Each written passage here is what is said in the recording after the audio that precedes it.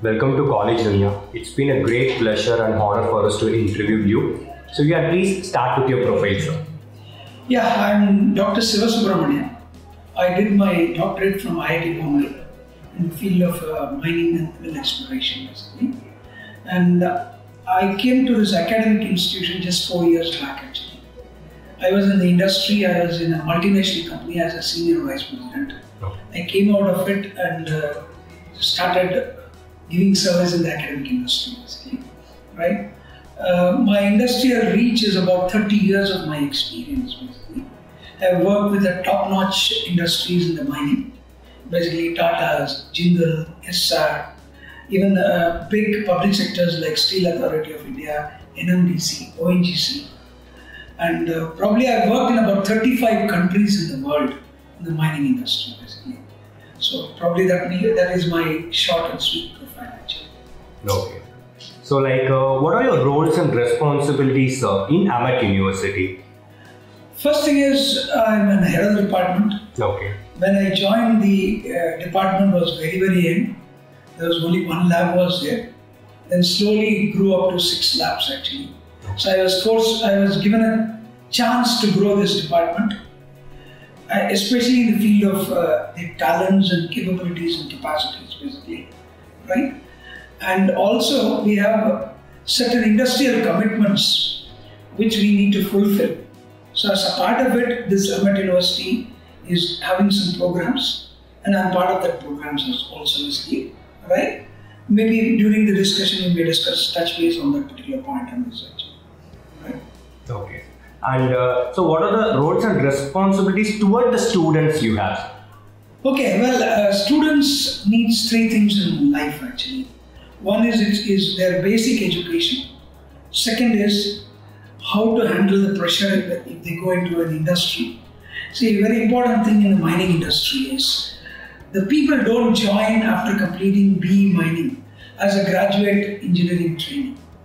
They join as a graduate management training. They are after the 2 years of intensive training, they get recruited as assistant managers. And they are responsible for all other peripheral engineering. They are responsible for HR management, where he is an assistant manager of mines. He is a whole and soul in charge of that. So teaching only a mere fundamental mining does not help in this field, actually. We have to teach everything. That is the second part of it.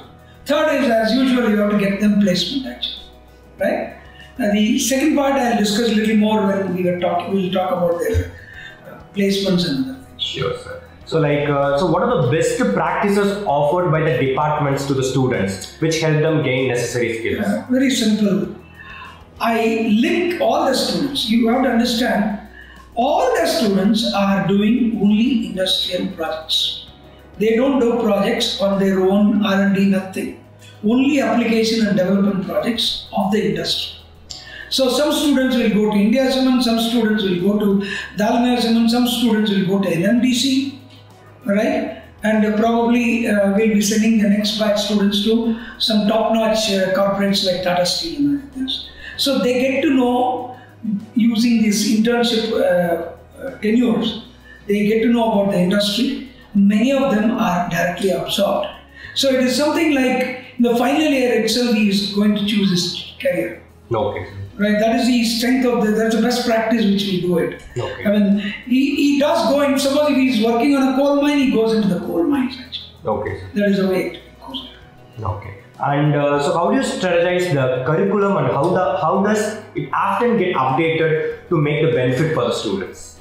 Interestingly, mining engineering, it is just the 6th batch which is going to come. Okay. Right? We have already changed 4 times the curriculum in the syllabus. Okay. Right? Only the first and the second year it was not changed. From the 3rd year onwards, a lot of changes have taken place, actually. Okay. The first thing what we started doing is, people said you have to teach the application. That is what the industrial requirement was. Then slowly they moved into the next year that you have to go for more industrial application subjects, basically. Then the 3rd year they went into the, you are all having nice knowledge but no peripheral knowledge. Nobody knows about mine environment, nobody knows about mine legislation. Then the last year they said, okay, everything is fine. IT is very poor in your department.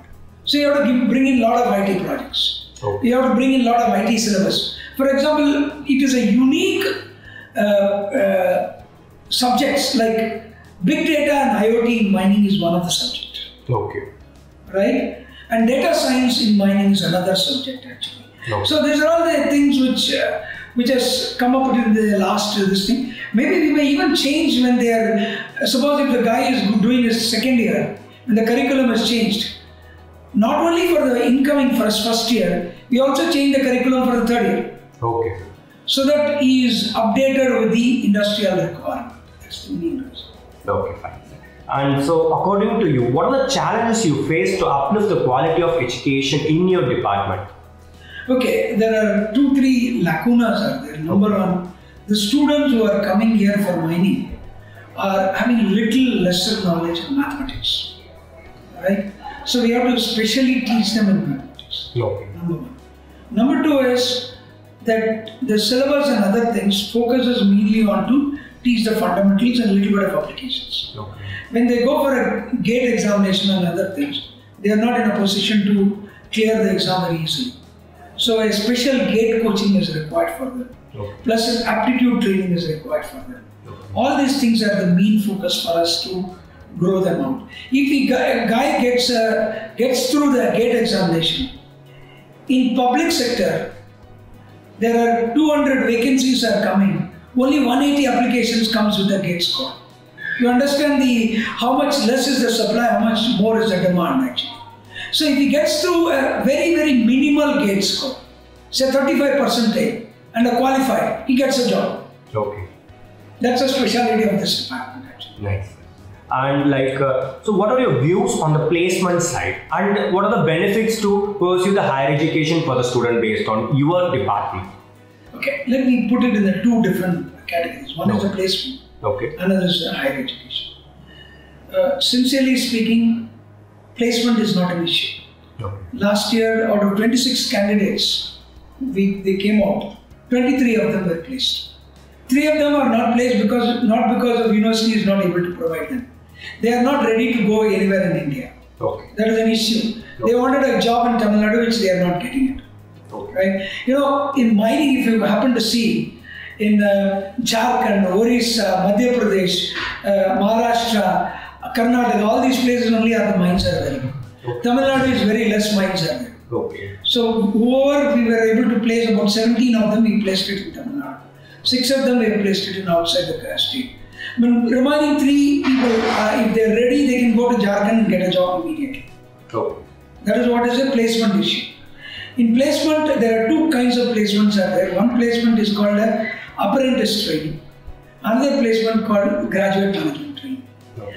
Only 30% will get the GMT right now because we have to improve upon that GATE qualification. If they don't get qualified in GATE, they go for apprentice training for 1 year. Okay.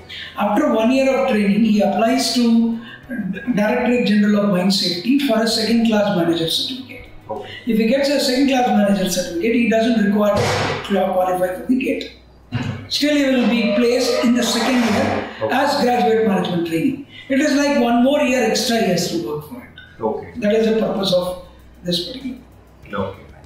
And so what are the futures and what are the training you have given for the faculties to maintain the industry-oriented competitions? So what are the best key futures for the faculties in your departments? Okay. First thing is, most of our faculties are from IITs and ISMs. Okay. Indian School of Mines and IITs. Okay. Okay. They themselves do a lot of research and do the things actually. Okay. Second important thing is we give a lot of faculty development programs. We appreciate, we make it mandatory to attend one FDP every semester actually. Okay. That is the first thing. Second thing is, as an industrialist, I involve most of the faculties in the industrial projects. Okay. So that they get field exposure to that actually. Okay. Now probably in a year or 2, they themselves will bid for the industrial project and get the projects actually. That is the way the growth is there. Everything is industrial oriented. Nothing is, academics is important. I am not denying the factor, but we teach fundamental, but we don't stop there. That is a fundamental. No. It's been a great pleasure to have an interview like this. So thank you so much. Thank you so much for your time. Sir. Thank you.